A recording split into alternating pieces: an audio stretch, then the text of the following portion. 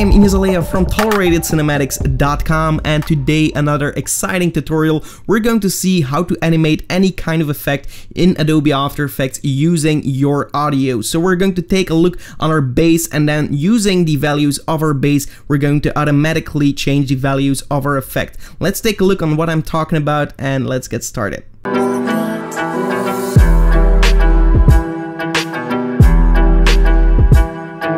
Alright, so it's not the ideal footage that I'm using here, but you get the idea. I'm zooming into my footage, adding some blur, all using the audio values here. So that's pretty cool. Let's have a look on how we've done that. So I'm going to import my footage right here and drag this into a new composition. As you can see right here, I'm using our channel intro because I thought it could be a cool way to actually use that one for this particular tutorial, because I'm actually talking here to a camera, and a rapper would also be talking to a camera, and this would be like this same kind of shot. It's not actually a music video, but I'm currently not working on a music video project, so that's why I took this one here. Okay, so that being said, I'm going to just cover up my borders here because I actually want to animate my scale, and if we're going to scale this up, of course, we're going to see that on these borders, so that's not what we want. I will just create quickly a new solid layer, black. Okay, you don't have to follow along, it's just to cover up my own footage here, and then I'm going to drag these this in here.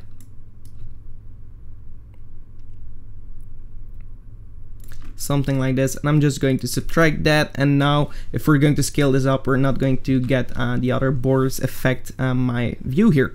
So I have everything set up. I will just pick this point here. Okay, now I'm going to import my music. I'm going to be using a beat from Lavido. Lavido has his own YouTube channel, which is pretty great. He allows you to use his beats for free in your YouTube projects or non-commercial projects. And yeah, just definitely check out his channel. It's pretty cool. And Lavido, Mr. No Jokes is a song that I will be using here. So I'm going to drag this into my composition, and I will uncheck the audio for my original video here. So I just have this setup. Okay, so now if you double tap L, you're going to see the audio waveform for his beat here. So right here we can see the peaks for the bass, and I'm going to drag this over. So we just have a calm moment before it drops, and then we have some bass, bass, bass, and so on. So I'm going to zoom in a little bit here. And now what I want to do is change the actual waveform into value. So this is going to be a lower value than this value, and then we're going to use these values to manipulate any kind of effect that we want to apply to our video. So what I will do first is just fine-tune my audio a little bit, because currently I have my song, but I want to exaggerate a little bit in the bass, so that if I convert the values to keyframes, it's going to be a little bit more intense and a little bit more, well, it's going to be easier to see. So I'm going to apply the bass and treble effect to my audio, and this is just temporarily, so it's not going to affect your final audio product. So I'm going to input for bass something like 75, and then just lower the treble to all the way to minus 100. And now of course your audio is going to sound different, but that's not what we're doing this for. We're going to right click now, and then we're going to keyframe assistance, convert audio to keyframes. Once you have done that, you can immediately go to your audio and just delete that effect, or just uncheck it, whatever floats your boat. But now we're going to see if we click on that null that it just created. So it created a new null audio amplitude, and this is going to create keyframes for the amplitude of our song here. So we can see here the left channel, right channel, and both channels. I'm going to delete left and right because we just need both here. And I'm going to press U on the keyboard to see all these keyframes right here. If we're going to click on the slider and just go into the graph editor, you're going to see these values here. So if we drag over this, you're going to see right here the amount of the audio. So everything that's what is normal is around, well, it's below 30. And then once we have a beat, it's going to around 60. Okay, there we go. It stays in 60 here. 70. And then all minus 30. And again, here is something like 80, and then it's going to a little bit heavier over here. So what I want to do now is just clean this a little bit up because it's very chaotic. So we have all these different values, and of course, if I will link my scale to these values, it's going to constantly be moving my scale. So just to give you a little bit of an idea, I'm going to press S on the keyboard here for my original video footage. I'm going to alt-click on the stopwatch, and I'm going to just parent this with this slider. And just see what it does. So now we're going to take the scale, and the scale is going to be the exact same amount as the slider, and of course it's going to be smaller when it's small. So currently it's now a 20 scale, and it's going to be constantly moving. That's not what we want. So now if you want to actually, well, I'm going to drag this up first. So basically what we want is the original scale plus the value of our slider. So what I will do here is, before we have our temp, comma temp, because this is just our variable, so we don't need that, I'm going to hit return here. This is the actual effect that is manipulating our footage. So in front of that, I will just enter value plus, and then temp, comma temp. Temp is just this variable here, so this means X, and the other temp means Y. So well, yeah, your first value and your second value. I'm going to just mute my audio here so you don't actually hear it. But if we're going to play this back, you're going to see that it's constantly moving, and this is a little bit too much for what I want. So what I will do now is go back to my slider here and change these values. Like everything below 60 is going to be 0, and everything above like 80 or 70 is going to be 100. So we have the minimum and the maximum. So now I want to change the values for our actual keyframes, so I'll alt-click here on my slider. And now we have our effect. We can actually delete this, and I'm going to write an expression called linear open parentheses value. So actually it's going to linearly change every value in here.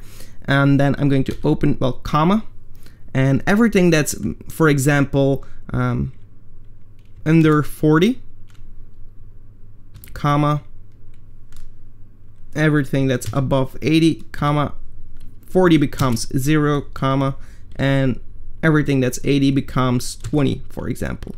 Close it. If you're not following along, so it's actually overlooking each step. 40 becomes 0 and 80 becomes 20. The reason why 80 becomes 20 is because 80 is a little bit too intense, because currently we're actually looking at the scale, so the value of the scale, meaning 100% plus the actual value here. So 100 plus 80 would be 180, and that would be zooming in a little bit too intense to my preferences. So I think that like 120% of zoom on each beat is going to look a little bit well, it's going to look better, and then everything below 40 is just going to affect 0 on the scale, which means that it's not going to affect anything. So if we're going to preview this, we can immediately see that it's not doing anything if there's no beat drop. So I'm going to just press double L here so we can actually see visually what we're doing here. So we have no bass drop, here we do, and that's zooming in here. So if I preview this,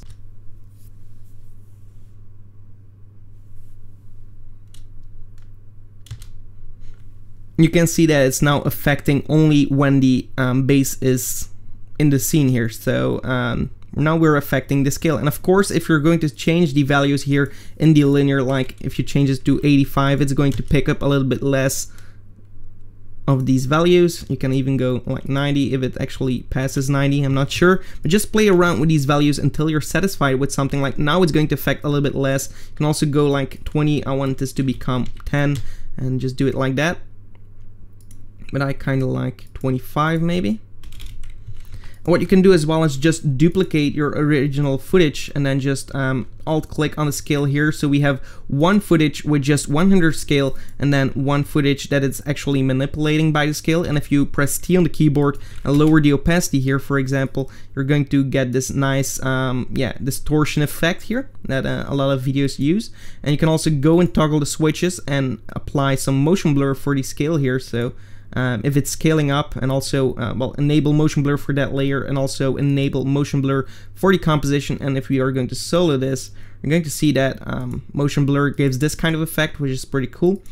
And then you're going to get this kind of overlay look that is also giving you some nice results. What I've also done in the preview is I added a little bit of blur. So I'm going to add a new adjustment layer. And here we can do any kind of effect. We can go for blur and apply a Gaussian blur, for example. So let's go for Gaussian blur and apply this to our adjustment layer. Just check repeat edge pixels and then alt click on the value for the blur and just pick the slider effect here. And now on the beat again, it's going to blur it well pretty heavily here. So we can actually see that.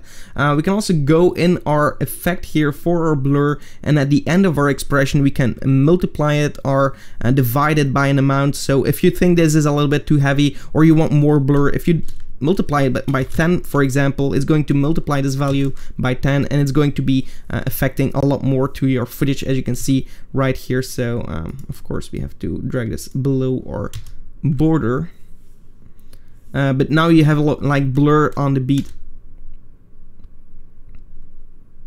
You can also do the same for exposure, for example. If you want it to be flashing a little bit, add an exposure tag, go and alt click on the exposure and apply this to our slider, and let's preview this.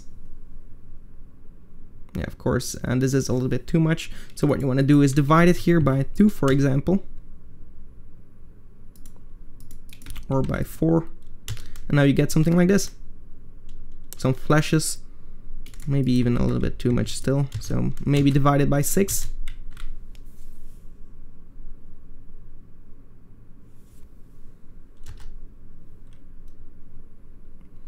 Actually, this can be 80, but I'm going to change the 40 to something like 70, so everything below 70 is going to be 0, so it's not going to affect so much now.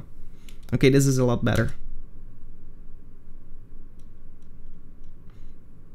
So now we get these nice flashes on the actual high beats here. So playing around with these values is going to turn up with the result that you're after. But yeah, that is basically it. You can fade it, you can add these like black cuts, some flashes of brightness, some blur, some scale, whatever floats your boat. Alright, so you can do a lot of cool things with this. Let your creativity flow, and if you have any kind of result, be sure to leave the link in the comments below. I would love to see what you can come up with using this technique. And yeah, that's it for this tutorial. If you enjoyed it, give it a like and also subscribe to the channel for more. Thank you so much for watching, and goodbye.